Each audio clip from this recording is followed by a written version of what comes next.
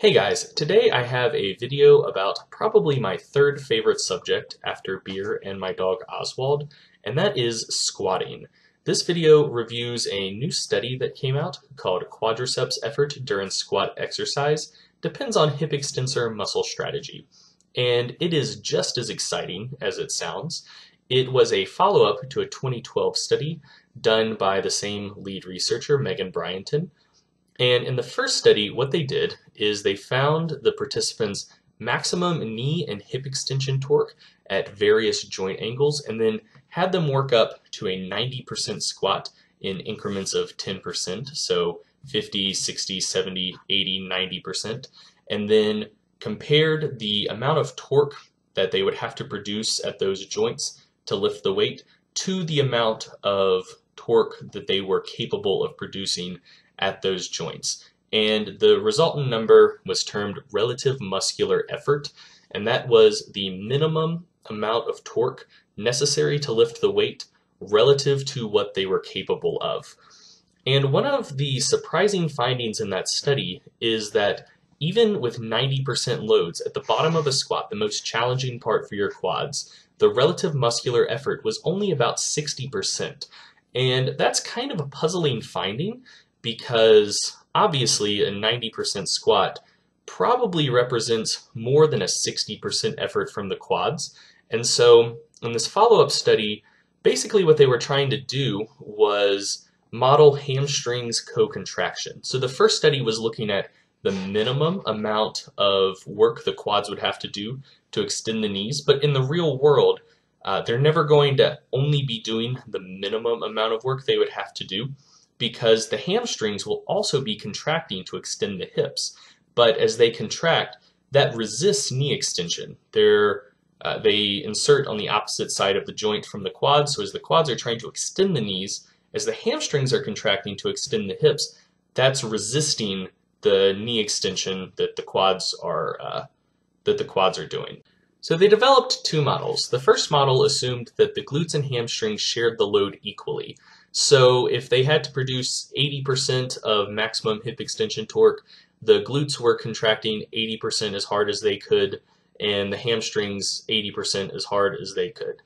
The second model assumed that the glutes did everything they possibly could before the hamstrings did anything. So for that same 80% contraction, the glutes were already contracting 100% as hard as they possibly could, and the hamstrings to make up the rest would be 50, 60% contraction.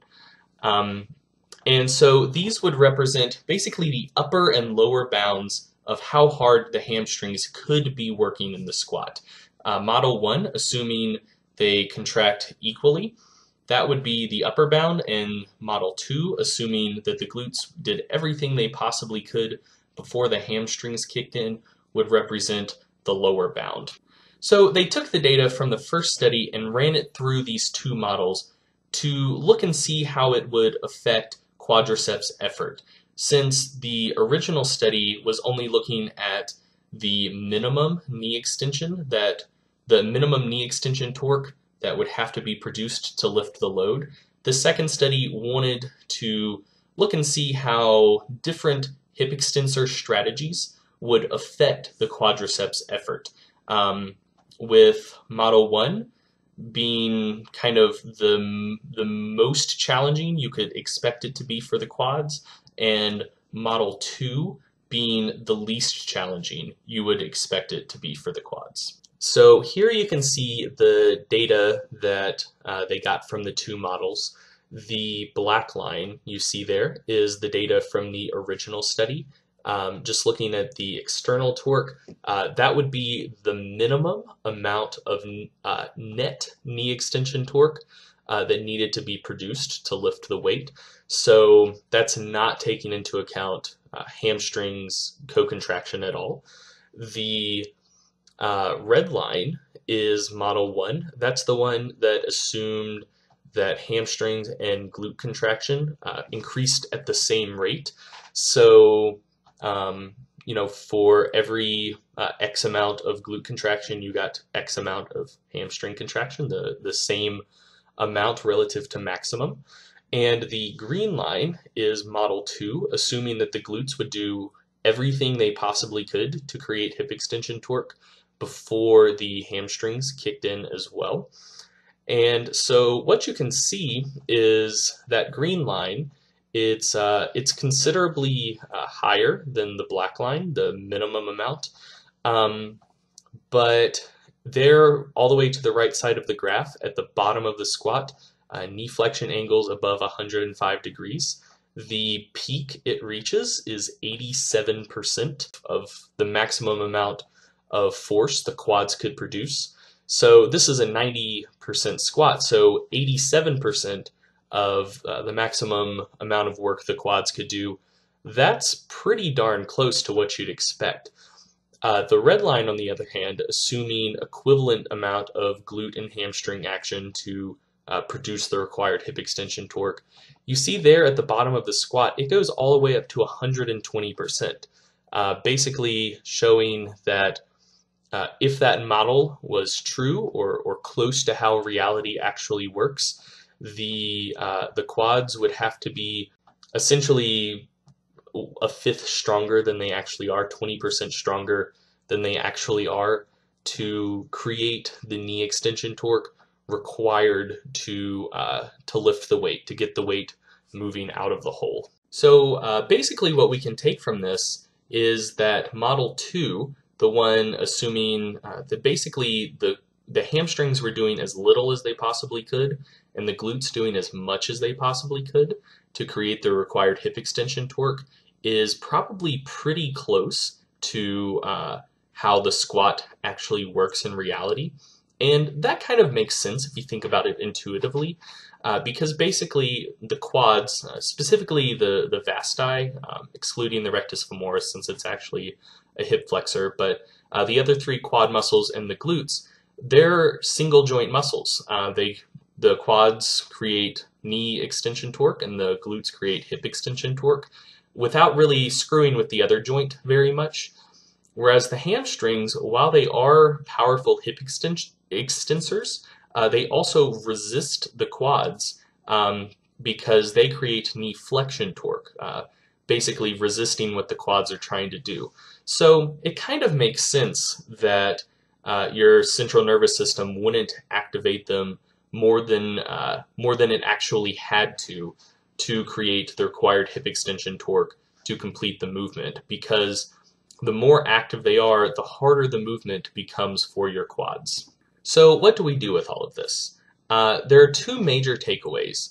The first is that you shouldn't really be trying to prioritize your hamstrings in the squat. The squat is a pretty crummy hamstrings exercise anyways.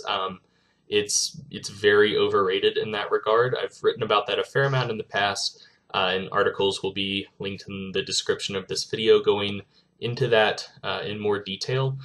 But if you try to squat in a manner that maximizes hamstrings involvement, sitting back more and leaning forward quite a bit more, what that's actually going to do is it's going to make the movement quite a bit harder for your quads coming out of the hole, while also, again, sitting back more, increasing hip extension demands. So there's really no upside that you get from that. The second big implication is that if you do have issues coming out of the hole in the squat, if your butt shoots up and you wind up in more of a good morning position, something that can help with that is obviously strengthening your quads so they can do more of the work. But a secondary thing would be to work on strengthening your glutes, because essentially the more they can do, the less your hamstrings have to do. It pushes back the point that your hamstrings are having to contract harder and harder and harder to produce the required hip extension torque.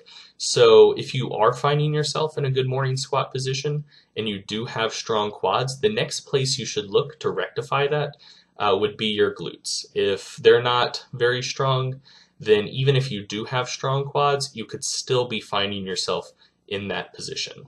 All right, guys, that's about it for this video. This video was a somewhat abbreviated version of an article I recently wrote for my website, stringtheory.com. That will be linked in the description along with the study that I was reviewing. And so if this is a topic that interests you, or if I said something that didn't sound quite right, rest assured that I probably went into that subject in quite a bit more depth in the article itself. So go ahead and check that out if this is a subject that interests you. And other than that, thanks for watching. Please like and subscribe, and I'll see you in the next video.